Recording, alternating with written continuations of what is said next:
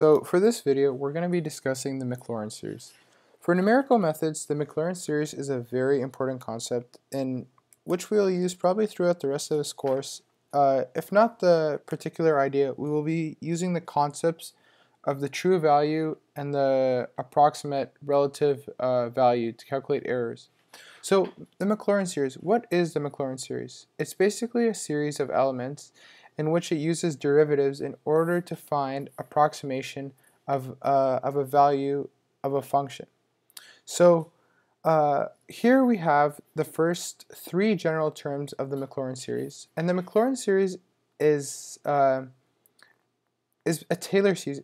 If you're not familiar with Calculus 2, or if you haven't learned this yet in your Calculus 2 class, you have a Maclaurin series in a case where it's really no different than the Taylor series, where all it is just x is equal to 0 rather than you have it at a different number. So I'm going to go ahead and I'm going to do an example to show you how to properly set up and solve a Maclaurin series. Let's say you're given an example and it asks you to find the Maclaurin series at function. Say you're given a function f at x. So we'll call this example 1. F at x is equal to ex. So this is simple. This is just say some function is equal to ex. So this is probably the simplest question you can get for a Maclaurin series, and you're going to see why I say this.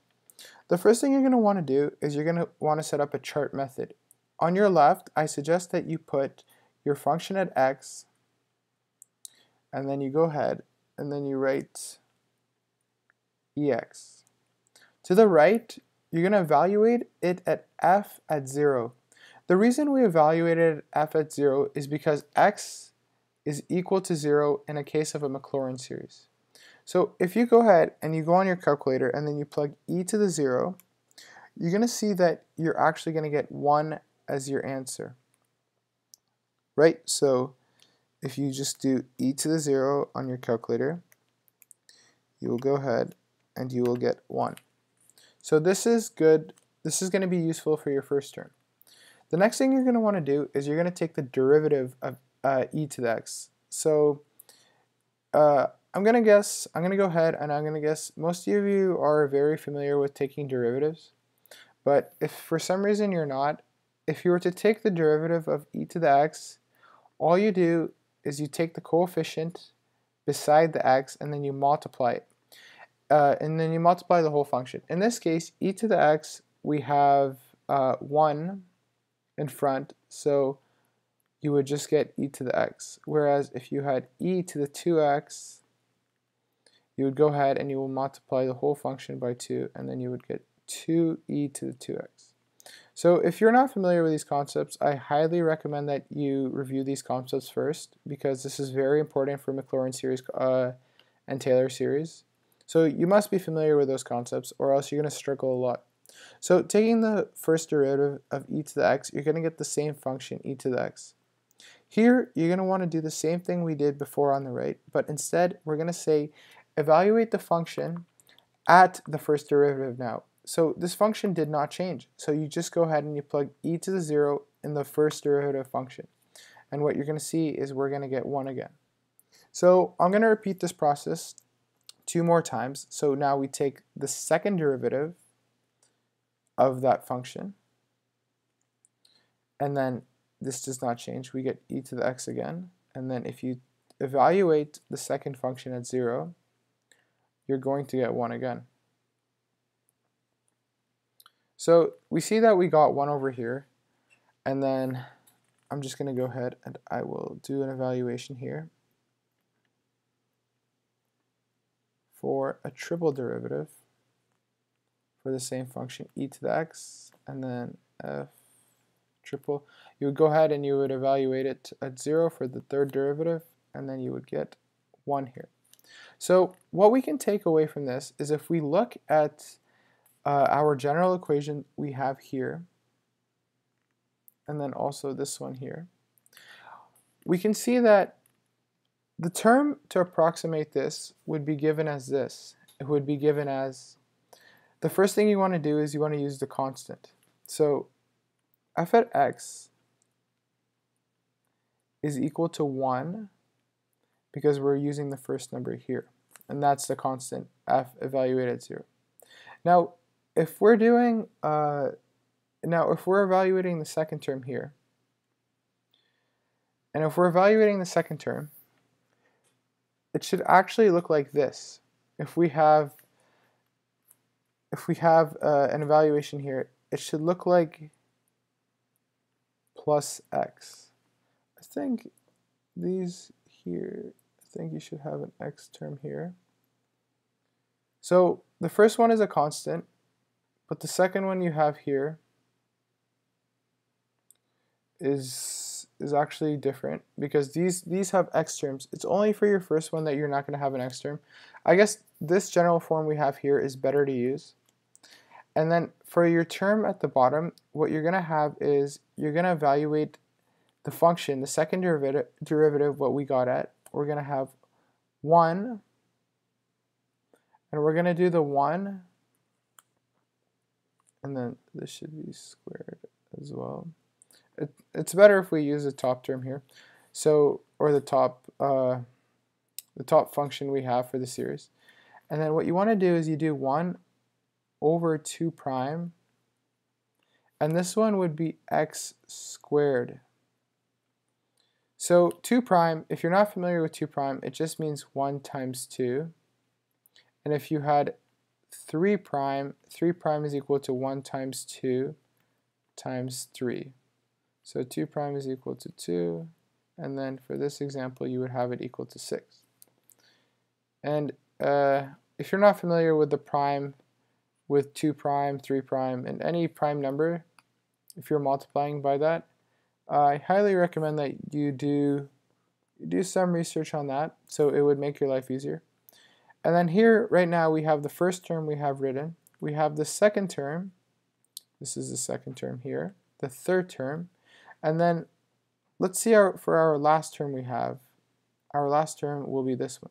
So for our last term, the process does not change. So you look at f triple prime, what you evaluated for that one. And then what you got there is 1. So you do 1 over 3 prime x cubed. So for this case, I've chosen to evaluate for the first 4 terms that we see.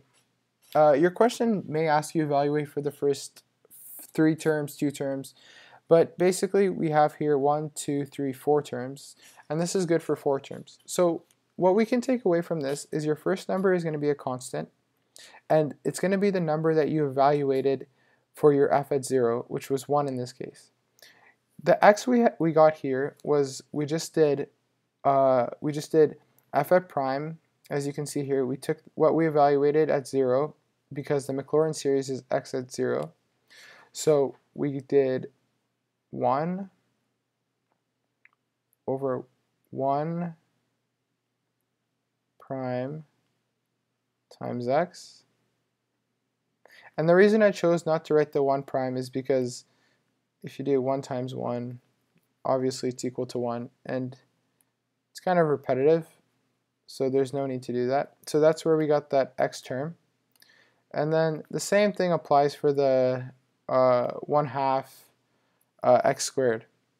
So we're going to go ahead here, and we're actually going to work with another example. And this example we're going to work with, this example we're going to work with here is going to be a little different.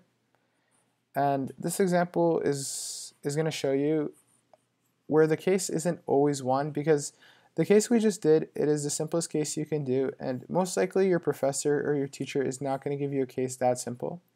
So let's say we were given an example where we were given to evaluate it at, let's choose f at x is equal to, let's choose a trig function. Let's say sine x. So this one is different. it's very straightforward as well, and the process does not change. So the first thing you want to do is you want to evaluate, or you want to say f at x. Just write the original function out. F at x is equal to sine x. And on the right, evaluate it at 0. And then if you do sine at 0, you're going to get 0. And then as well, we are working with the Maclaurin series here. So I'm just going to write that here. Maclaurin series. And nothing changes here. Maclaurin series is still evaluated at x is equal to 0. So I'm going to just put that here. X is equal to 0. You're just evaluating the function at x is equal to 0. So we're going to do the same thing here. We're going to do it for the first 4 terms.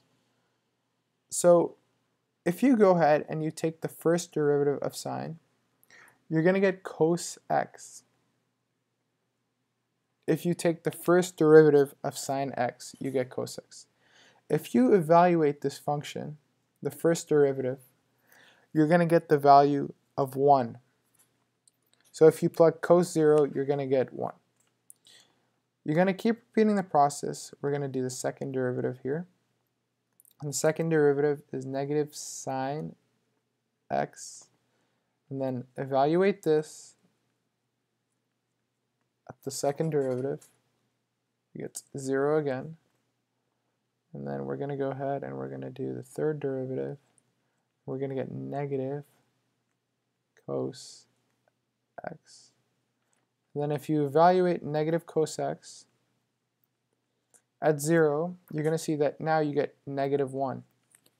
So to approximate your answer, or to write the Maclaurin series, you simply go ahead and you write out all your terms. So f at x, the first thing you have here is that your constant that we talked about is equal to 0. So you do 0 as your first term. Your second term here, you have a term. And we talked about the second term is you do the number you got. So we will call it C1, for example. C1 will be the number we got. And you will do C1 x over 1 prime. So we here, for that one, we got 1. So we got 1x. And simply 1x, you can just go ahead and write 1x simply as writing x. For your third term, we don't actually have a term because we have 0. And if you were to do 0 over 2 prime x squared, cancels out, so that doesn't really work out. So for that one, for your third term, we will have 0, and then you can write 0. And I'm just going to go ahead and erase this. And your fourth term is going to be very simple. It will be negative. So instead of putting plus, you put negative. And this one will become x3, 3 prime. And this right here is the Maclaurin series for sine x. So I hope you guys liked this video. If you liked it, please make sure to leave a like, comment, and subscribe. And if you have any questions, please make sure to leave it in the comment section below. If you would like me to review more concepts on Maclaurin series, please just give me your examples, which examples you want solved. And the next video I'm going to be talking about approximating the function, the true relative percent error between the true value and the value that the Maclaurin series gives you. So if you want to go ahead and check that video out, please watch the next video.